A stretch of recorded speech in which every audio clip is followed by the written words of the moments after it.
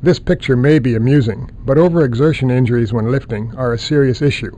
In fact, one of the questions I'm most often asked is there a maximum weight that you're allowed to lift? I'm Peter Goyert, Senior Ergonomist with WorkSafe BC. Actually, the Occupational Health and Safety Regulation doesn't specify a maximum weight that a person can lift. Instead, it says you need to identify and assess the risk for injury. What does that mean? How much you can safely lift depends on what we call risk factors. A risk factor is anything that can increase your chance of injury. Weight is one risk factor. Frequency is another. For example, if you're lifting boxes, the more frequently you lift, the higher your risk of injury.